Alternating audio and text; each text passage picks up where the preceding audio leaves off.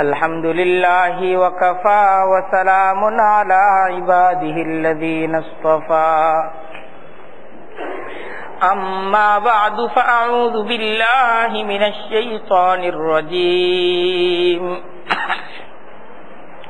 बिस्मिल्लाहिर रहमानिर रहीम वलक़द आतैना बनी इस्राईलल किताब वल हुक्म वन्नुबुव्वा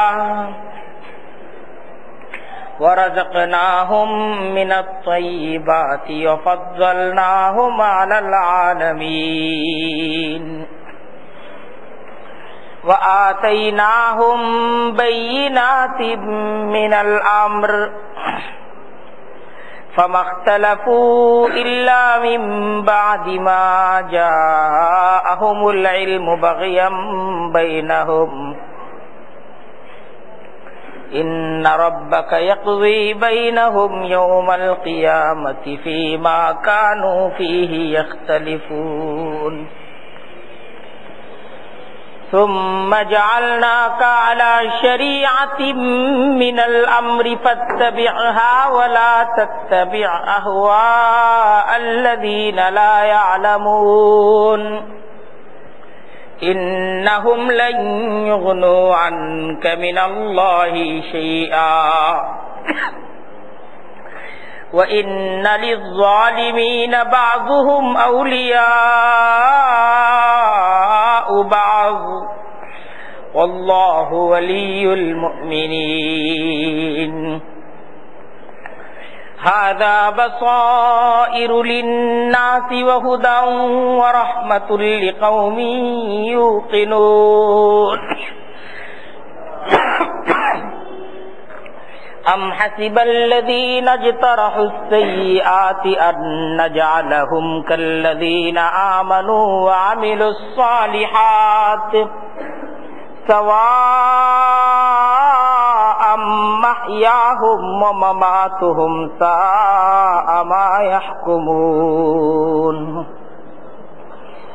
सदक़ल्लाहुल अज़ीम व सदक़ रसूलुहुन नबियुल करीम व नहनु अला ज़ालिका मिनश शाहिदीन वश्शाकिरीन वल्हम्दुलिल्लाहि रब्बिल आलमीन सुब्हानक ला इल्म लना इल्ला मा अल्लमतना इन्नका अंतल अलीमुल हकीम। আল্লাহ তাআলার দরবারে অনেক অনেক শুকরিয়া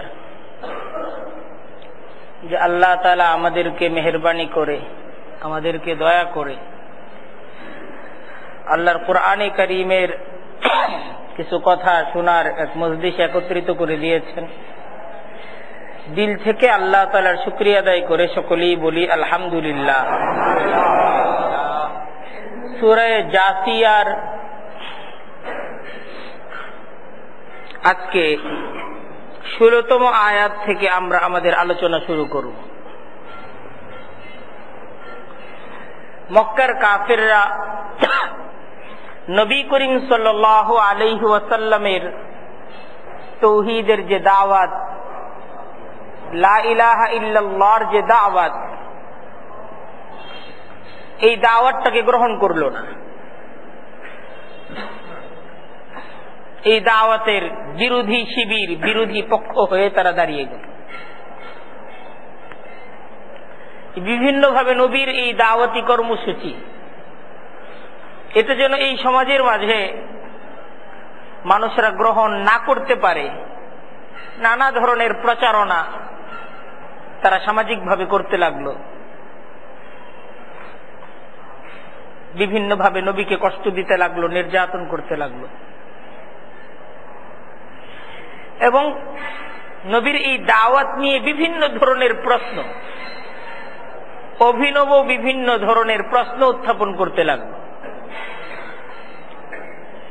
মহান রব্বুল আলামিন কোরআনে কারীমের এই সূরা জাসিয়ার মাধ্যমে নবীর দাওয়াতের যৌক্তিকতাকে তুলে ধরছে।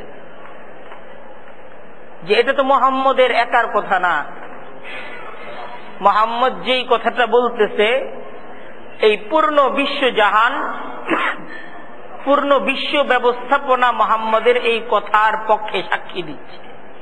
তোমরা কেন এই দাওয়াতকে গ্রহণ করতেছ?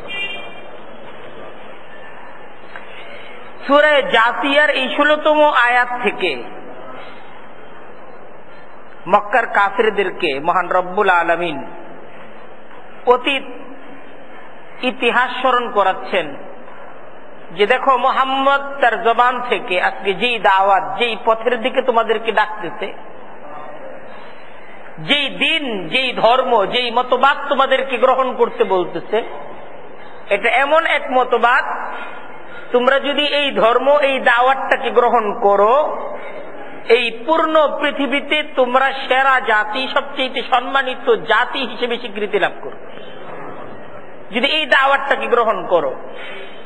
এই দাওয়াত তো সেই দাওয়াত, এই দাওয়াতকে আল্লাহর নবী হযরতে মুসা যখন এই দাওয়াত তার জাতিকে দিতেন, আর এই দাওয়াতকে যখন বনি ইসরাইল গ্রহণ করতে, তো বনি ইসরাইল ইতিহাসের শ্রেষ্ঠতম জাতির মর্যাদা লাভ করেছিল। বনি ইসরাইল ইতিহাসের শ্রেষ্ঠতম জাতির মর্যাদা লাভ করেছিল এই দাওয়াতকে গ্রহণ করার কারণে। আর আজকে সেই দাওয়াত, সেই দিন তোমাদেরকে দেওয়া হয়েছে। আর বনি ইসরাইল এই দিনকে গ্রহণ করে মর্যাদাশালী হয়েছিল, আর এই দিনকে বনি ইসরাইল যখন ছেড়ে দিল, বনি ইসরাইল, আমরা এইদিকে মনোযোগী হই, তুই ফ্যান ছাড়ো না কয়েকটা।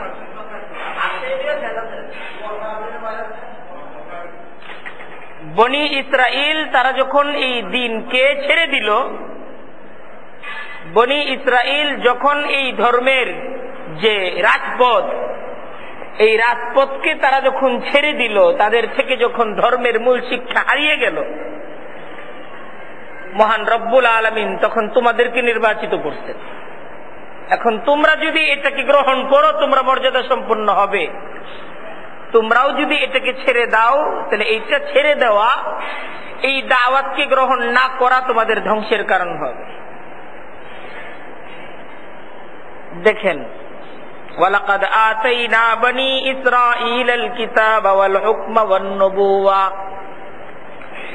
আল্লাহ বলতেছেন, ওয়ালাকাদ আতাইনা বনি ইসরাঈলা আল কিতাবা ওয়াল হুকমা ওয়ান নবুওয়া ওয়া রাযাকনাহুম মিনাত তাইয়্যিবাত ওয়া ফাদ্দালনাহুম আলাল আলামিন। দেখো, বনি ইসরাঈলদেরকে আমি দিয়েছিলাম আল কিতাবা, একটা কিতাব দিয়েছিলাম, ওয়াল হুকমা, তাদেরকে রাজত্ব দিয়েছিলাম, ওয়ান নবুওয়াতা, তাদেরকে নবুয়ত দিয়েছিলাম। তারা কিতাব পেয়েছিল, সেই কিতাবকে মানার পর, সেই কিতাব অনুযায়ী চলার পর এই বনি ইসরাইল তারা কিন্তু রাজত্ব পাইছে, তারা খেলাফত পাইছে। নবুয়তের মহান মর্যাদায় বনি ইসরাইলকে আমি সম্মানিত করছি। ওয়ারাযাকনাহুম মিনাত তাইয়্যিবাত, আর পবিত্র বস্তু সমূহ আমি তাদেরকে রিজিক স্বরূপ দিয়েছিলাম। এখানেই শেষ না, ওয়াফাদ্দালনাহুম আলাল আলামিন, এবং সমগ্র বিশ্ববাসীর উপর আমি তাদেরকে মর্যাদা সম্পন্ন করেছিলাম। তারা ছিল এই পৃথিবীর সবচেয়ে মর্যাদা সম্পন্ন জাতি, কারণ আল্লাহর অগণিত নবী তাদের বংশে জন্মগ্রহণ করতেছে। হযরতে মূসা বনি ইসরাইল, হযরতে ঈসা বনি ইসরাইলের নবী, হযরতে ইউসা বনি ইসরাইলের নবী, হযরতে দাউদ, হযরতে সুলাইমান বনি ইসরাইলের নবী। অগণিত নবী আল্লাহ তাআলা এই বংশে জন্ম দিতেন। হযরতে জাকারিয়া, হযরতে ইয়াহইয়া, হযরতে আইয়ুব, এই ধরনের অগণিত নবী, হযরতে ইউসুফ আরো আগের। তো এই সমস্ত নবী হলো বনি ইসরাইলের নবী। তো মহান রব্বুল আলামিন ওইটাই বলতেছেন, তারা তো ইতিহাসের সেরা জাতি ছিল। ওয়া আতাইনাহুম বাইয়িনাতিম মিনাল আমরি, আর আমি তাদেরকে দিন সম্পর্কে সুস্পষ্ট জ্ঞান দিয়েছিলাম। দিন সম্পর্কে সুস্পষ্ট একটা জ্ঞান যে এইটা দিন, এইটাই ধর্ম, এইটাই ধর্মের সহি পথ, এইটাই হক পথ, এই জ্ঞানও আমি তাদেরকে দিয়েছিলাম। কিন্তু তারপর কি হইল? এই জ্ঞান তাদের কাছে ছিল, কিন্তু তারা তাদের জ্ঞান অনুযায়ী চলল না। তারা সত্য বুঝলো কিন্তু সত্যকে গ্রহণ করল না। ফামাখতালাফু ইল্লা মিন বাদি মা জাআহুমুল ইলমু, সত্য সম্পর্কে সুস্পষ্ট জ্ঞান তাদের নিকট থাকার পরও তারা দলাদলি করল। সত্য সম্পর্কে সুস্পষ্ট জ্ঞান থাকার পরও সত্যকে গ্রহণ না করে ভিন্ন দলকে তারা গ্রহণ করল, ভিন্ন মতবাদকে তারা গ্রহণ করল, ভিন্ন মতবাদের উপর তারা তাদের জীবনকে তৈরি করলো। আল্লাহর দেওয়া দিনকে ছেড়ে দিল। নিজেরা নিজেদের মন গড়া আইন, নিজেরা নিজেদের মন গড়া মতবাদ, মন গড়া সমাজ ব্যবস্থা, মন গড়া রাজ্য ব্যবস্থা, মন গড়া পরিবার নীতি, মন গড়া ব্যবসায়ী নীতি, সমস্ত কিছুই ধর্মের সহি নিয়মকে বাদ দিয়ে, তৌরাতের জীবন বিধানকে বাদ দিয়ে, তৌরাত অনুযায়ী জীবনকে না গড়ে নিজেরা নিজেদের মতো জীবনকে তৈরি করে বাগিয়াম বাইনাহুম, পরস্পরে জিদের বসে। হ্যাঁ, ধর্ম অনুযায়ী চলতে গেলে তো অমুকের কথা শুনতে হয় না, আমি আমার মতো চলবো, আমার নিজের মতবাদ অনুযায়ী চলবো, আমার নিজের মতবাদে যদি চলি তাহলে আমার বিজয় অর্জিত হবে, তাহলে আমার নেতৃত্ব প্রতিষ্ঠিত হবে। আর যদি তৌরাত অনুযায়ী চলি তাহলে তো আমার কোন নেতৃত্ব থাকে না, কারণ তৌরাত তো কেউকে নেতৃত্ব দেয় না, সবাইকে এক আল্লাহর নেতৃত্ব মানতে বলে। কুরআন অনুযায়ী যদি সমাজ তৈরি হয়, রাষ্ট্র তৈরি হয়, সেই রাষ্ট্রে কারো ব্যক্তিগত কথা চলে না, কারণ এই রাষ্ট্রের সবাইকে কোরআনের কথা মানতে হয়। কোরআন অনুযায়ী যদি সমাজ ব্যবস্থা চলে তাহলে এই সমাজে কারো মরলগিরি থাকে না, বরং সমাজের সমস্ত মরলদেরকে কোরআনের কথা শুনতে হয়। তাই দেখা গেল কোরআন মানতে গেলে অনেক ভেজাল, তাহলে তো নিজের মরলগিরি থাকে না, নিজের মতবাদ থাকে না, প্রত্যেকটা জায়গা থেকে নিজের কমিশন, নিজের উপকারটাকে সেইভাবে তুলে আনা যায় না। হ্যাঁ, এটা কখন তোলা যায়? যখন আমার নিজের মতবাদ অনুযায়ী, নিজের নীতি অনুযায়ী আমি যখন আমার দোকানকে পরিচালিত করতে পারবো, আমার সমাজকে পরিচালিত করতে পারবো, আমার রাষ্ট্রকে পরিচালিত করতে পারবো, তখন দেখা যাবে সমস্ত কিছু নিজে কুক্ষিগত করা যাবে। কিন্তু কোরআন অনুযায়ী চললে তো সমস্ত কিছু নিজের কুক্ষিগত করা যায় না। আল্লাহ তাআলা বনি ইসরাইলদের ইতিহাস আমাদেরকে শোনাচ্ছেন যে তারা যখন দেখলো যে আমি তো অপরের উপর আমার বিজয় দরকার, তৌরাতের আইন অনুযায়ী তো একে অপরের উপর বিজয় লাভ করার সুযোগ নাই, বরং তৌরাতের আইন তো সবার জন্য সমান। তাই তারা শুধুমাত্র একে অপরের উপর বিজয় লাভ করার জন্য, প্রাবল্য লাভ করার জন্য, একে অপরকে ছোট করার জন্য, হেয় করার জন্য, নিজের মতবাদকে প্রতিষ্ঠিত করার জন্য আল্লাহর দেওয়া তৌরাতের বিধানকে বাদ দিয়ে, আল্লাহর দেওয়া নিয়ম জীবন বিধানকে বাদ দিয়ে তারা নতুন নতুন মতবাদ তৈরি করল। সকলেই নিজ মতবাদকে প্রতিষ্ঠিত করার মেহনত করল। এই কাজটা তারা করলো, আল্লাহর দেওয়া দিন এটাকে ছেড়ে দিল। তো আল্লাহ বলতেছেন, ইন্না রাব্বাকা ইয়াকযী বাইনাহুম ইয়াওমাল কিয়ামাতি ফীমা কানু ফীহি ইখতালিফুন। তারা যে এই ধর্মের মাঝে দলাদলি করলো, ধর্মের সহি রাজপথটাকে বাদ দিয়ে, সহি তৌরাতের বিধানটাকে বাদ দিয়ে তারা যে ভিন্ন মতবাদকে তৈরি করলো, ভিন্ন বিধানকে তৈরি করলো, কিয়ামতের দিন আল্লাহর বিচারের দিন, কিয়ামতের দিন আল্লাহ এই প্রত্যেকটা অপরাধের সহি সহি বিচার করবেন। এই বিচারটা আল্লাহর দরবারে হবে। আল্লাহর দিনকে অবজ্ঞা করা, আল্লাহর দিনকে বাদ দিয়ে ভিন্ন দিন, ভিন্ন মতবাদকে তৈরি করার শাস্তি এটা তারা পাবে। এই শাস্তি তারা অবশ্যই পাবে। এই শাস্তি থেকে কেউ তাদেরকে রক্ষা করতে পারবে না, কেউ তাদেরকে বাঁচাতে পারবে না। তারা অপরাধী জাতি, ইতিহাসের তারা অপরাধী জাতি। আল্লাহ বনি ইসরাইলদের এই ঘটনা শোনানোর পর আমাদেরকে বলতেছেন যে দেখো, বনি ইসরাইল সেরা জাতি ছিল, শ্রেষ্ঠ জাতি ছিল। কখন ছিল? যখন তারা আমার বিধানকে মানছে, আমার দেওয়া জীবন বিধান অনুযায়ী চলছে, তারা পুরো পৃথিবীর উপর শ্রেষ্ঠ জাতি ছিল। কিন্তু যখন নিজেরা দলাদলি করছে, নিজেরা নিজেদের মতবাদকে প্রতিষ্ঠিত করতে চাইছে, তো তারা ইতিহাসের নিকৃষ্ট জাতিতে পরিণত হয়েছে। তারা নেতৃত্ব দেওয়ার যোগ্যতাকে হারিয়ে ফেলছে। তাই তাদের থেকে আমি আল্লাহ নেতৃত্বকে ছিনায় নি, নেতৃত্ব তাদের থেকে ছিনায় নিছি। এখন আল্লাহ বলতেছেন, দেখেন সূরা জাসিয়ার 18তম আয়াত, এই নেতৃত্ব বনি ইসরাইলদের থেকে নিয়ে তোমাদেরকে দিলাম, বনু ইসমাইলকে দিলাম। তোমরা হলে বনু ইসমাইল। হযরতে ইব্রাহিম আলাইহিস সালামের সন্তান এক ছিল হযরতে ইসহাক, তারপর হযরতে ইয়াকুব। এটা ছিল নবুয়তির একটি ধারা। আর আরেকটা হযরতে ইব্রাহিম আলাইহিস সালামের আরেক সন্তান হযরতে ইসমাইল। মহান রব্বুল আলামিন এই হযরতে ইসমাইলের বংশধরে আর কোন নবী পাঠান নাই। নবুয়তির মর্যাদাটা দিয়েছিলেন বনু ইসরাইলকে। হযরতে ইসহাকের বংশধর, হযরতে ইয়াকুব আলাইহিস সালামের বংশধর, এদেরকে আল্লাহ তাআলা নবুয়তি দিতেন। এই হযরতে ইসহাক নবী ছিলেন, তার সন্তান হযরতে ইয়াকুব নবী ছিলেন, তার সন্তান হযরতে ইউসুফ নবী ছিলেন। এই যে নবুয়তির ধারা চলছে, হযরতে ঈসা পর্যন্ত সমস্ত নবী বনি ইসরাইলের নবী ছিল, বনি ইসরাইলের নবী ছিল। তো মহান রব্বুল আলামিন বলতেছেন, কিন্তু তারা নবুয়তির এই মর্যাদা, আল্লাহর দেওয়া দ্বীনের মর্যাদা তারা রক্ষা করে নাই। তাই আল্লাহ আল্লাহর নবীকে বলতেছেন, আমাদেরকে বলতেছেন, সুম্মা জাআলনাকা আলা শরীআতিম মিনাল আমরি।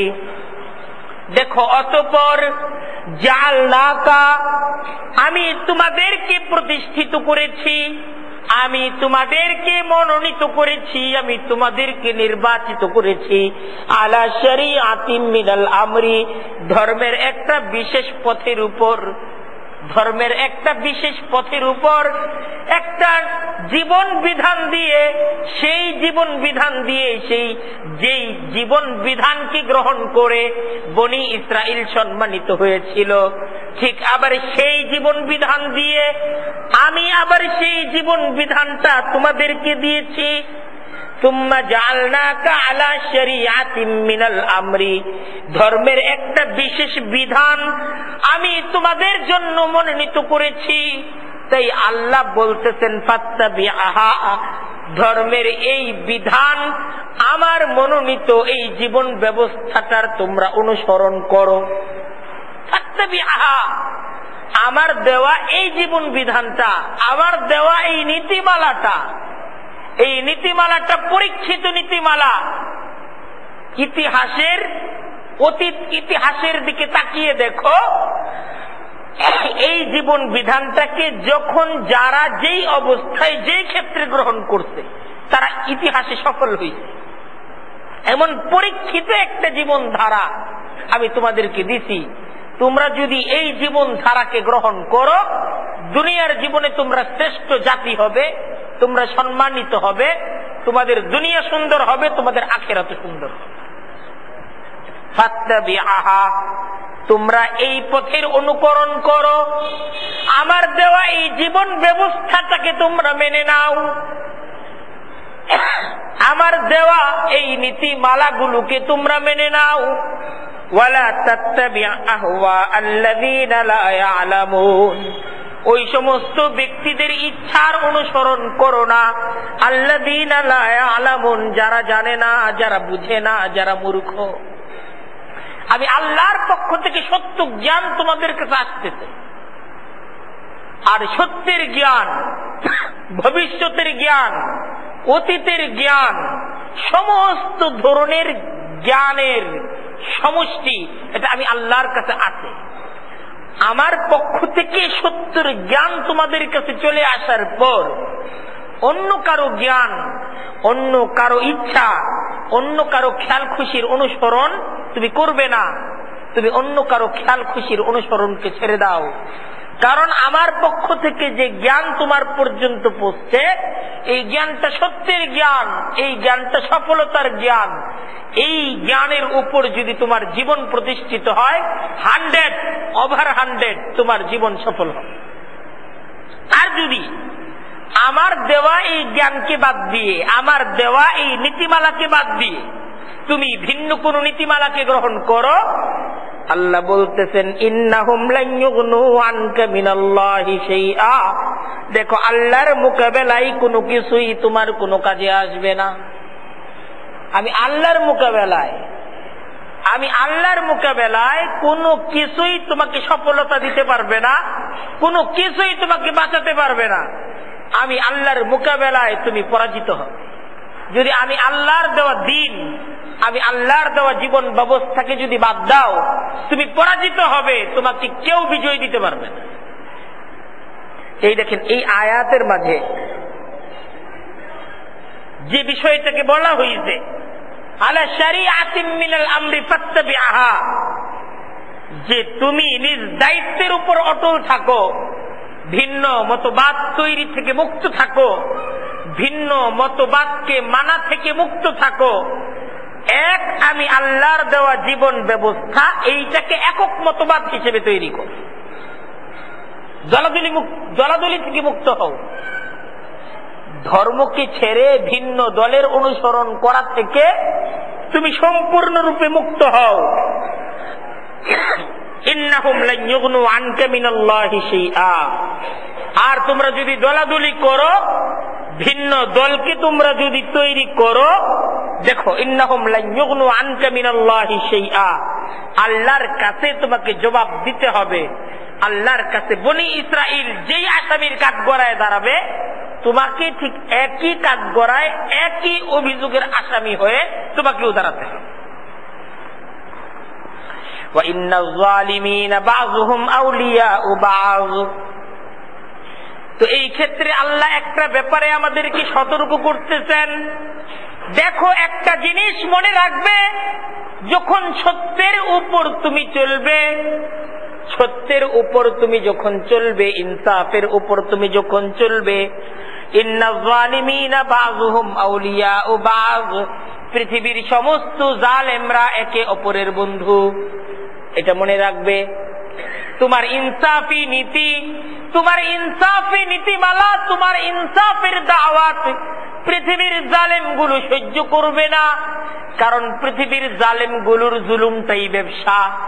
কারণ জুলুম করেই তাদেরকে টিকে থাকতে হয়, জুলুম করেই তাদেরকে সমাজের মাঝে প্রতিষ্ঠিত হতে হয়, জুলুম করেই তাদেরকে রাষ্ট্রযন্ত্রের মাঝে থাকতে হয়। তাই তোমার ইনসাফের দাওয়াতটা পৃথিবীর জালেমরা মেনে নেবে না, বরং দেখবে তোমার ইনসাফের বিপরীতে সমস্ত জালেমরা জুট বাঁধছে, সমস্ত জালেম এক হয়ে গেছে।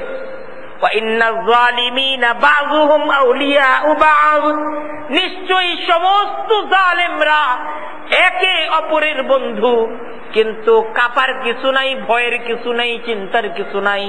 ওয়াল্লাহু ওয়ালিয়ুল মুত্তাকিন। যদি তাকওয়ার জীবনকে গ্রহণ করতে পারো, যদি আল্লাহ ভীতির জীবনকে গ্রহণ করতে পারো, তোমার চলাটা যদি আল্লাহর পথে হয়, যদি আল্লাহর হুকুম মতো জীবনটাকে তৈরি করতে পারো, এই সমস্ত জালেমদের সম্মিলিত ঐক্যের মোকাবেলা আল্লাহ নিজে তোমার পক্ষ থেকে বন্ধু হয়ে করবেন। আল্লাহু ওয়ালিয়ুল মুমিনিন, মুমিনদের বন্ধু তো আল্লাহ। সেই পৃথিবীর সমস্ত জালেম যদি একজুট হয়ে যায়, সমস্ত পৃথিবী যদি জালেমের শক্তিতে একমত হয়ে যায়, মুমিন যদি একাও থাকে, একজন মুমিন, মুমিন কয়জন? একজন, বাকি সব জালেম একজুট, এক মুমিনের পক্ষে আল্লাহ আছে, এক মুমিনের পক্ষে আল্লাহ আছে। সুতরাং এই সমস্ত জালেমের জুলুম এক আল্লাহর মোকাবেলায় পারবে? পারবে না। এক আল্লাহর মোকাবেলায় পারবে না। তো এই মুমিনকে এই ঈমান, ঠিক এই মেসেজটা আল্লাহ দিচ্ছেন। দেখো, তুমি যখন ধর্মের সহি পথের উপর চলবা, চারদিকে দেখবা জালেমরা একজুট হয়ে গেছে। জালেমদের পক্ষ থেকে বিভিন্ন ধরনের বিপদ, বিভিন্ন নির্যাতন, বিভিন্ন ধরনের ষড়যন্ত্রের মোকাবেলা তোমাকে করতে হবে। কিন্তু তোমার মাঝে যদি সত্যিকারের ঈমান থাকে, সত্যিকারের তাকওয়া থাকে, যদি সত্যই তুমি সত্যের উপর থাকো, সত্যের সৈনিক হও, আল্লাহর সাহায্য তোমার সাথে থাকে, আল্লাহর সাহায্য তোমার সাথে থাকে। হযরত মূসা আলাইহিস সালাম আল্লাহ তাআলা পাঠায়া দিতেন একা হযরত মূসাকে এই ফেরাউনের দরবারে, যে ফেরাউনের দরবারে গিয়ে মূসা তুমি সত্যের দাওয়াত দাও। চারিদিকে ফেরাউনের বাহিনী, হযরত মূসা একা চলে গেছেন। আল্লাহ বলছেন যে আমি তোমার সাথে আছি, আমি তোমার সাথে আছি, আমি তোমার সাথে আছি। ঠিক যেই ব্যক্তি একটা জুলুমের পরিবেশে মজলুমের পক্ষে কথা বলবে, তো বুঝতে হবে এই মানুষটা একা না, এই মানুষের সাথে আল্লাহর শক্তি কাজ করছে, আল্লাহর শক্তি তার সাথে কাজ করছে। হাদা বাসাইরু লিন-নাস ওয়া হুদান ওয়া রাহমাতুল লিকাওমি ইউমিনুন। আল্লাহ বলতেছেন এই কোরআন, এই কিতাব বাসাইরু লিন-নাস, এটা মানুষের জন্য জ্ঞানের কথা। এই কিতাবটা এমন কিতাব, এই কিতাব দ্বারা মানুষ সত্য আর মিথ্যার মাঝে পার্থক্য করতে পারবে। এই কিতাব মানুষকে সত্য আর মিথ্যা চিনাবে। এই কিতাব যেই পথকে বলবে সত্যের পথ, এই পথটাই সত্যের পথ। এই কিতাবটা যেই পথটাকে বলবে মিথ্যার পথ, সেই পথটাই মিথ্যার পথ। এই কিতাব যেই পথটাকে বলবে সফলতার পথ, সেই পথটাই সফলতার পথ। আর এই কিতাব যেই পথটাকে বলবে ব্যর্থতার পথ, সেই পথটাই ব্যর্থতার পথ। হাদা বাসাইরু লিন-নাসি ওয়া হুদান, এই কিতাবটা হেদায়েতের কিতাব। এই কিতাবটাকে যারা গ্রহণ করবে তারাই সফলতা লাভ করতে পারবে। যারা এই কিতাবটাকে ছেড়ে দিবে, সফলতা তাদের হাতছাড়া হয়ে যাবে। আল্লাহ বনি ইসরাঈলের ঘটনা শোনানোর পর আমাদেরকে বলতেছেন, দেখো বনি ইসরাঈল যখন এই কিতাবকে গ্রহণ করছে তারা হেদায়েতের উপর প্রতিষ্ঠিত ছিল। বনি ইসরাঈল যখন এই কিতাবকে ছেড়ে দিছে, হেদায়েত তাদের থেকে হারায় গেছে। ওয়া রাহমা, আর এই কিতাবটা রহমত, এই কিতাবটা রহমত। যারা এই কিতাবকে গ্রহণ করবে তারা আল্লাহর রহমতের ছায়ার নিচে প্রবেশ করবে। আর এই কিতাবটাকে যারা ছেড়ে দিবে, আল্লাহর রহমতের ছায়া থেকে তারা বেরিয়ে যাবে, আল্লাহর রহমতের ছায়া থেকে তারা বেরিয়ে যাবে। হাদা বাসাইরু লিন-নাস ওয়া হুদান ওয়া রাহমা লিকাওমি ইউকিনুন। আল্লাহ বলতেছেন বিশ্বাসী সম্প্রদায়ের জন্য এই কিতাবটা রহমত। এই কিতাবকে যারা বিশ্বাস করবে আর এই কিতাবের উপর যারা জীবন গড়বে, সেই জীবনটা রহমতের জীবন, শান্তির জীবন হবে। এই দুনিয়াবী জীবনটা তার কাছে অর্থ না থাকতে পারে, টাকা না থাকতে পারে, নেতৃত্ব না থাকতে পারে, তার সম্মান না থাকতে পারে, কিন্তু তার জীবনটাকে শান্তি দিবে। এই কিতাবের জীবনটা, সে দাসের জীবন গ্রহণ করতে পারে, কিন্তু এই কিতাবের অনুশীলনের সে যদি দাস হয়, এই কিতাব চর্চার সে যদি দাস হয়, দাসত্বের জীবনের মাঝে সে শান্তি খুঁজে পাবে। তাই একজন মানুষ যদি শান্তির ঠিকানা চায়, রহমতের ঠিকানা চায়, আল্লাহ তাআলার কাছ থেকে হেদায়েতের ঠিকানা চায়, আল্লাহর কাছে জ্ঞান চায়, এই পৃথিবী সৃষ্টির রহস্য জানতে চায়, এই সমস্ত কিছুর জন্যই এই কিতাব, এই কিতাব। আল্লাহ এই কিতাবটাকে ধরার, এই কিতাবটাকে নিজের জীবনের অবলম্বন করার দাওয়াত এই সূরা জাসিয়ার দ্বারা আমাদেরকে দিতেছেন, যে এই কিতাবটাকে গ্রহণ করে নাও, জীবন তোমার সুন্দর হয়ে যাবে, জীবনের অশান্তিগুলো তোমার থেকে একে একে হারিয়ে যাবে যদি এই কিতাবটা তোমার জীবন বিধান পায়। এই পর্যন্ত তাওহীদের আলোচনার পর আল্লাহ তাআলার একত্ববাদকে গ্রহণ করার দাওয়াতের পর নবী যে দাওয়াতটা দিচ্ছেন সেই দাওয়াতটার যৌক্তিকতাকে তুলে ধরার পর মক্কার কাফেরদের আরেকটা প্রশ্ন ছিল আখিরাত সম্পর্কে। নবী যেই আখিরাতের দাওয়াত তাদেরকে দেন এ নিয়ে মক্কার কাফেরদের বিস্ময় ছিল, এটা কিভাবে সম্ভব, এটা কিভাবে সম্ভব। তো এই সূরার এই শেষ অংশে এই তৃতীয় রুকু থেকে এই আখিরাত বিশ্বাস এটার যৌক্তিকতাকে তুলে ধরা হয়েছে। মক্কার কাফেরদের এটা একটা প্রশ্ন ছিল, না আখিরাতের জীবন বলতে কিছু নাই, দুনিয়ার জীবনই সবকিছু, এরপর আর কোন জীবন নাই। একটা ঘড়ি এটা চলতে চলতে চলতে চলতে যেমন বন্ধ হয়ে যায় একটা সময়, আমাদের জীবনটাও একটা সময় চলতে চলতে চলতে চলতে এটা শেষ হয়ে যাবে, এটা মাটির সাথে মিশে যাবে, দাফন হয়ে যাবে, শেষ। এরপর আবার এটাকে জিন্দা করা হবে, এটা অবাস্তব কথা। আবার একটা জগৎ হবে, অবাস্তব কথা। আবার জান্নাত জাহান্নাম অনন্ত অসীম আরেকটা জীবন হবে, অবাস্তব কথা। এই সমস্ত কথাগুলো অবৈজ্ঞানিক কথা, এই সমস্ত কথার কোনো ভ্যালুলেস নেই। এই ছিল মক্কার কাফেরদের যুক্তি। আরেকটা প্রশ্ন ছিল, যদি সত্য হয় তাহলে আমাদের পূর্বপুরুষকে ওরা জিন্দা করে দেখাও, আজ পর্যন্ত কেউ জিন্দা হইতে? যারা মাটির সাথে মিশা গেছে এরকম কেউ আজ পর্যন্ত ফিরে আসছে? কেউ তো ফেরত আসে নাই। এটা কেমন কথা আবার জিন্দা করা হবে? কেউ তো জিন্দা হইতে দেখলাম না। নবী করিম সাল্লাল্লাহু আলাইহি ওয়াসাল্লামের এই দাওয়াতটাকে ব্যর্থ করে দেওয়ার জন্য মক্কার কাফেরদের আলোচনা চলতেছিল ব্যাপকভাবে। আইন্না লা তারিকু আলিহাতিনা লিশাইরিন মাজনুন, এই পাগলের পাগলামির কথায় আমরা আমাদের এতদিনের সংস্কৃতি, এতদিনের কালচার, এটাকে একবারে ছাইরা পাল্টায় ফেলবো? এই ছিল মক্কার কাফেরদের প্রশ্ন। আখিরাতের দাওয়াতের ব্যাপারে এই ছিল তাদের প্রশ্ন। এই প্রশ্নের জবাব এ সূরার মাঝে দেওয়া হয়েছে। তাদেরকে এটা জিজ্ঞাসা করা হয়েছে শুরুতে, তোমরা যে আখিরাত হবে না, পরকাল বলতে কিছু নাই, এই যে এই কথাটা তোমরা বলতেছ, এই ব্যাপারে তোমাদের কাছে কোনো নিশ্চিত জ্ঞান আছে যে মানুষ মরে যাওয়ার পর আর জিন্দা হবে না, পরকাল সংগঠিত হবে না? এটার উপর নিশ্চিত কোন জ্ঞান তোমাদের কাছে আছে? সত্যিই কি তোমরা জানো যে পরকালের জীবন বলতে কিছু নাই, না তোমরা এই কথাটা শুধুমাত্র ধারণার ভিত্তিতে বলতেছ? এটা প্রথম প্রশ্ন।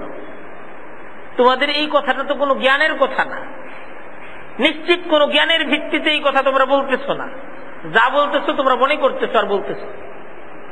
আচ্ছা, মনে করা একটা জিনিসের উপর ভিত্তি করে, মনে করা একটা জিনিসের উপর ভিত্তি করে কি এই ধরনের একটা কথা বলা যায়? জীবনের ব্যাপারে এমন একটা সিদ্ধান্ত নেওয়া যায়? একটু চিন্তা করো। আল্লাহ এই চিন্তার দিকে আহ্বান করে। আবার তাদের যে প্রশ্ন ছিল, কাউকে তো আসতে দেখলাম না। কেউকে আসতে দেখো নাই, ঠিক কথা, কিন্তু তাই বলে কেউ আর কোনোদিন ফিরে আসবে না, এদেরকে আর কোনোদিন জিন্দা করে তোলা হবে না, এত বড় দাবি করা যায়? তুমি তোমার জীবনে একটা জিনিস দেখো নাই, তাই বলে তুমি অস্বীকার করতে পারো? আমি আমেরিকা দেখি নাই, আমেরিকা বলতে কিছু নাই বলতে পারবা? তোমার সবকিছু দেখতে হবে বিশ্বাস করার জন্য। তুমি তো কত কিছুই দেখো না, বিশ্বাস তোমাকে করতে হয়। এই অন্ধকার রাতে সূর্যটা তো দেখা যায় না, এই অন্ধকার রাতে দিনের আকাশটাকে তো কল্পনাও করা যায় না। তুমি কি বিশ্বাস করো না দিন আসবে, অন্ধকার থাকবে না, সূর্য উঠবে, সূর্যের উত্তপ্ত রোদের মাঝে পিচ ঢালা পট্টা উত্তপ্ত হবে? বিশ্বাস করো না? এটা কেমনে বিশ্বাস করো? নাই তো কিছু। এমনি ভাবে আধার পেরিয়ে এই অন্ধকারের জগৎটা, এই পর্দাটা ছিঁড়ে যাবে, আখিরাতের অনন্ত অসীম জীবনটা চলে আসবে। তুমি তো এটাকে না দেখার কারণে অবিশ্বাস করতে পারো না, অস্বীকৃতি জানাতে পারো না, ভাবতে পারো, একটু ভাবতে তো পারো। তুমি ভেবে দেখো যদি তা সত্য হয়। তারপর আরেকটা প্রশ্ন করা হয়েছে, পরকাল বলতে কিছুই নাই, বিচার বলতে কিছুই নাই, শাস্তি পুরস্কার বলতে কিছুই নাই, তাহলে ভালো মন্দ, অন্যায় অবিচার, জালেম মজলুম, তাহলে তো দেখা যায় সবকিছু সমান। তাহলে তো জালেম মজলুম সমান, ন্যায় অন্যায় সমান, ভালো মন্দ সমান। তাহলে পৃথিবীতে ভালো বলতেও কিছু নাই, মন্দ বলতেও কিছু নাই, জালেম বলতেও কিছু নাই, মজলুম বলতেও কিছু নাই। যদি আখিরাত বলতে কিছু নাই থাকে, বিচার বলতে কোনো কিছু নাই থাকে, জান্নাত জাহান্নাম বলতে কোনো কিছু নাই থাকে, তাহলে নীতি নৈতিকতার উপর জীবন গড়ার দাওয়াত কেন? কেন আমাকে ভালো পথে চলতে হবে? কেন অন্যায় থেকে বাঁচতে হবে? কেন চুরি করা যাবে না? কেন ডাকাতি করাটা অপরাধ? কেন কেন আরেকজনকে কূপ দেওয়াটা এটা ফৌজদারি অপরাধ? কেন? পরকাল আছে, এই জন্যই এটা অপরাধ। তাহলে তো পৃথিবীর এটা সবচেয়ে বড় আইন যে যারে যেমনে পারো অমনে মারো, অমনে খাও। কারণ তোমার এই 60-70 বছরের জিন্দেগিটা যা খাইতে পারবো ওইটাই তোমার লাভ। তোমার ন্যায় ইনসাফের ধার ধারার দরকার নাই। চুরি করে খাও, ডাকাতি করে খাও, চিন্তাই করে খাও, আরেকজনকে গুলি করে খাও। তোমার খাওয়াটাই তোমার জীবনের একমাত্র লক্ষ্য, একমাত্র উদ্দেশ্য। খাইতে না পারলা, এই জীবনের পরে তো আর জীবন নাই, লস করলা। নীতি নৈতিকতা বলতে পৃথিবীতে কোনো শব্দ নাই যদি পরকাল আখিরাত বলতে কোনো কিছু না থাকে। এই সূরার মাঝে এই কথাগুলো বোঝানো হয়েছে। আম হাসিবা আল্লাযীনা ইজতারাহু সাইয়্যাত, যারা অপকর্মে লিপ্ত আছে, অপকর্মের উপর জীবনটাকে প্রতিষ্ঠিত করতেছে, পাপটাকেই করতে চায়, পাপটাকেই প্রতিষ্ঠিত রাখতে চায়। আল্লাহর কোরআনের দাওয়াতটা মজা লাগে না, কোরআনের আইনটা মজা লাগে না। কারণ আল্লাহর আইন যদি প্রতিষ্ঠিত হয়ে যায়, সমাজের মাঝে নিজের মরলগিরি থাকবে না। আমি মরল এই কথাটা বলা যাবে না, আমার কথাই কথা এই কথাটা বলা যাবে না, পাপগুলো প্রকাশ্যে করা যাবে না, নাচানাচি প্রকাশ্যে করা যাবে না, এই কাজগুলো করা যাবে না, জিনা করা যাবে না, ব্যভিচার করা যাবে না, মদ খাওয়া যাবে না, চুরি করা যাবে না, চাঁদাবাজি করা যাবে না, কোনো কিছুই করা যাবে না। যদি আল্লাহর দিন, আল্লাহর আইন অনুযায়ী রাষ্ট্র সমাজকে পরিচালিত করতে হয়। আল্লাহ বলতেছেন আল্লাহর আইনটাকে সমাজে প্রতিষ্ঠিত করার একমাত্র বাধা যে তোমাদের এই জীবনটাকে পরিবর্তন করতে হবে, তোমাদের এই জীবনটাকে পরিবর্তন করতে হবে, এটি একমাত্র বাধা। বুঝে আসতেছে না কেমনে পরকাল হবে, বুঝে আসতেছে, বুঝে আসতেছে। বাধাটা অন্য জায়গায়, সমস্যাটা অন্য জায়গায়। কোরআনটাকে সংবিধান করার মাঝে সমস্যা অন্য জায়গায়, আর সেই জায়গাটা হলো মদ খাওয়া যাবে না, চুরি করা যাবে না, ডাকাতি করা যাবে না, দুর্নীতি করা যাবে না, সমস্ত কিছুর মধ্যে বাইন্ডিং চলে আসবে। পুরা দুনিয়ার জীবনটা কারাগার হয়ে যাবে।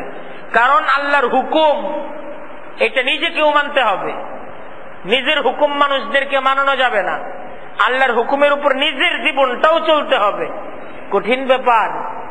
আল্লাহ বলতেছেন তুমি যা খুশি তাই করতেছো, তুমি কি মনে করো আম হাসিবাল্লাযীনা ইজতারাহু সাইয়্যাত, যারা পাপটাকেই করে যাচ্ছে, পাপটাই তাদের ধর্ম, দুনিয়াটাই তাদের জীবন, যা খুশি তাই তারা করতেছে, তারা কি মনে করে আন্না জালাহুম কাল্লাযীনা আমানু ওয়া আমিলুস সালিহাত, আমি আল্লাহ তাদের সাথে সেই আচরণ করব যেই আচরণটা হবে ওই ব্যক্তির সাথে যে ঈমানকে আনছে, সৎকর্ম করছে, যে ঈমান আনছে, চুরি করে নাই, ডাকাতি করে নাই, দুর্নীতি করে নাই, যে ঈমান আনছে চাঁদাবাজি করে নাই, যে ঈমান আনছে মানুষদের জানমালের উপর আঘাত করে নাই, যে ঈমান আনছে কেউকে অন্যায় ভাবে খুন করে নাই, যে ঈমান আনছে জিনা করে নাই, নেশা করে নাই। এই দুইটা ব্যক্তি, একজন ঈমান আনে নাই, যা খুশি তাই করছে, আর একজন ঈমান আনছে আল্লাহর হুকুম মতো জীবন গড়ছে। আল্লাহ বলতেছেন এরা কি মনে করে ঈমানদারদের সাথে জীবনটাকে যারা একটা নির্ধারিত ছকের মাঝে পরিচালিত করছে, এদের সাথে যেই আচরণ আমি আল্লাহর হবে তাদের সাথে একই আচরণ হবে, এটা তারা ভাবে? তাদের জীবন তাদের মরণ সমান। এরা যে মরছে একইভাবে মরছে, একইভাবে দাফন যেহেতু করা হয়েছে, একই জায়গায় গেছে, এটাই তারা মনে করে। আল্লাহ নিজেই জবাব দিচ্ছেন, এটা যদি মনে করে থাকো তা আমায় আহকুমুন, যে চিন্তাটা করছো এই চিন্তাটাও একটা নিকৃষ্ট চিন্তা, এই চিন্তাটাও একটা নিকৃষ্ট চিন্তা, মন্দ চিন্তা। এই চিন্তা তুমি করলে করতে পারো, কিন্তু আমি আল্লাহর আচরণ ওরকম হবে না। তুমি চিন্তা করে সিদ্ধান্ত নিতে পারো, আমি চুরি করি, ডাকাতি করি, যা খুশি তাই করি, অসুবিধা নাই। আল্লাহ তাআলা দুনিয়াতে যেহেতু চুরি করে খাইতে দিছে, ডাকাতি করে বাড়ি করতে দিছে, আল্লাহ তো আমার কোন আমলের কারণে সন্তুষ্ট হই আমার যা খুশি তাই করতে দিছে, সেই আল্লাহ তো আখিরাতে বিচার করবে, জান্নাত দিবে, অসুবিধা নাই। তুমি চিন্তা করলে করতে পারো, কিন্তু আমি আল্লাহর আচরণ তোমার সাথে তা হবে না। তা আমায় আহকুমুন, তোমার এই চিন্তাটাই তোমাকে খাইলো, তোমার সর্বনাশ করে ফেলো। এই চিন্তা যে আল্লাহর ব্যাপারে করছো, ওয়াযালিকুম যান্নুকুম বিরাব্বিকুম, তোমার রবের ব্যাপারে, আল্লাহর ব্যাপারে এই চিন্তাটাই আরদাকুম, তোমার সর্বনাশ করে ফেলেছে।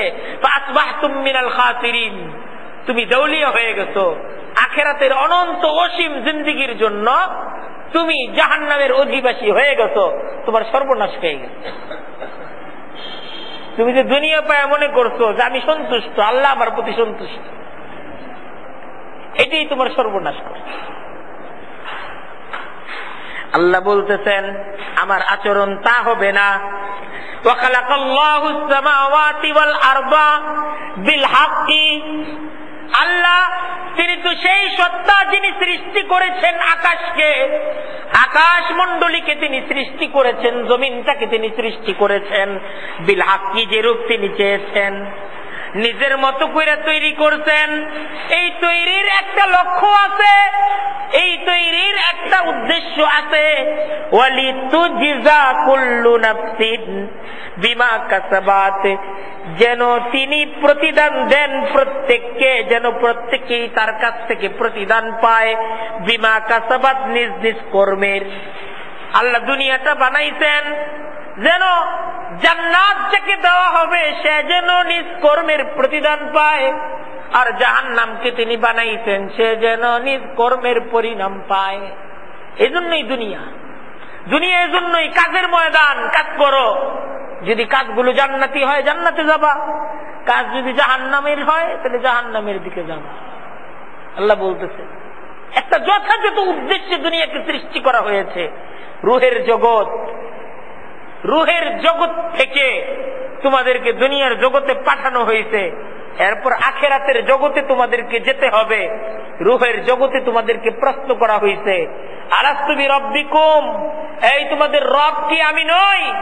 তোমরা উত্তর দিয়েছিলে বালা, আপনি আমাদের রব। তো এই উত্তরটা দেওয়ার পর তোমাদের একটু পরীক্ষা নিরীক্ষার জন্য পাঠানো হয়েছে দুনিয়াতে, তারপর দুনিয়া তৈরি করা হয়েছে। এই দুনিয়াতে তোমাদেরকে পাঠানো হয়েছে, পরীক্ষা দিয়ে আসো।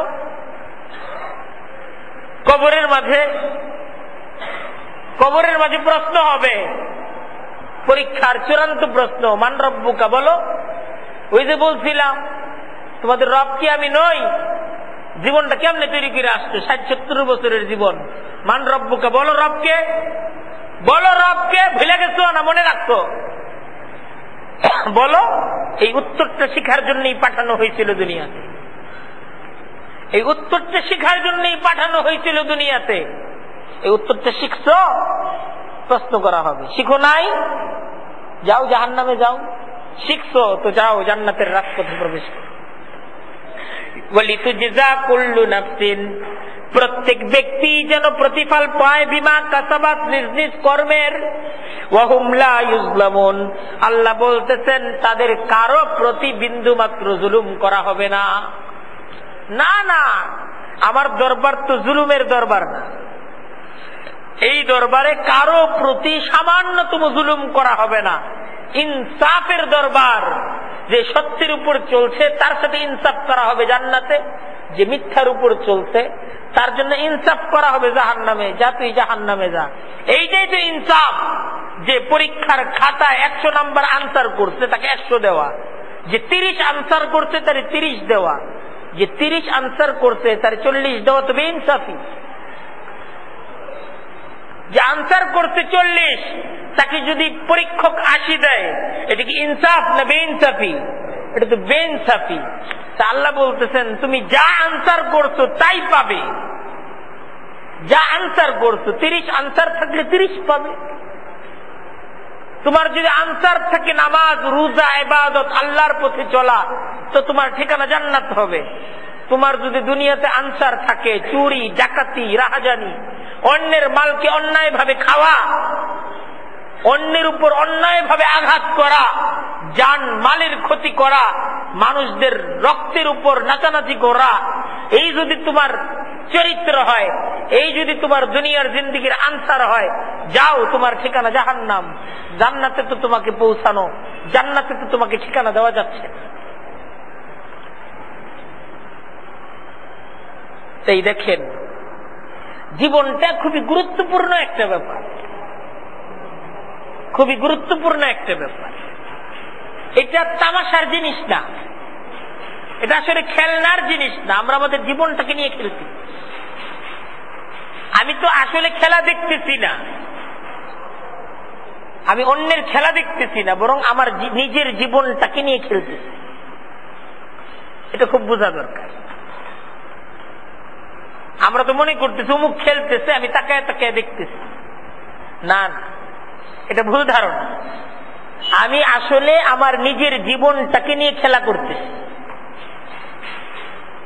এই যে নিজের জীবনটাকে নিয়ে তামাশা করতেছি, নিজের জীবনের সাথে বেইমানি করতেছি, নিজের সত্তার সাথে বেইমানি করতেছি, এই বেইমানির পরিণতি ভয়াবহ। আমি যে আল্লাহর দেওয়া দিন, আল্লাহর দেওয়া জীবনকে ছেড়ে আমি যে ভিন্ন জীবনকে গ্রহণ করতেছি, ভিন্ন জীবনের উপর আমি আমার সফলতা খুঁজতেছি, এটা তো নিজের জীবনের সাথে তামাশা করা। এই তামাশার ফলাফল তো ভয়াবহ। এই তামাশার ফলাফল তো এই, মান রব্বুকার জবাবে লা আদরি লা আদরি, না না আমার তো তা জানা নেই, আমি তো তা শিখি নাই, আমি তো এই প্রশ্নের উত্তর শিখি নাই, এই উত্তরটা দিয়ে দেওয়া। আর এই একটা উত্তর, এই একটা প্রশ্নের জবাবের আনসার যদি করা না যায়, তাহলে তো একদিন দুই দিন না, অনন্ত অসীম জিন্দেগির জন্য আমি ঠিকে গেলাম। অনন্ত অসীম জিন্দেগির জন্য আমি ঠিকে গেলাম। তাই দেখেন, কোরআন আসলে আমাদেরকে একটা জীবনের দাওয়াত দিতেছে, একটা জীবনের দাওয়াত দিতেছে। আমরা যখন কোরআনের এই দাওয়াত, কোরআনের এই মজলিসের বাইরে যাব, তখন পুরনো পৃথিবী আমাদেরকে একটা দাওয়াত দেয়।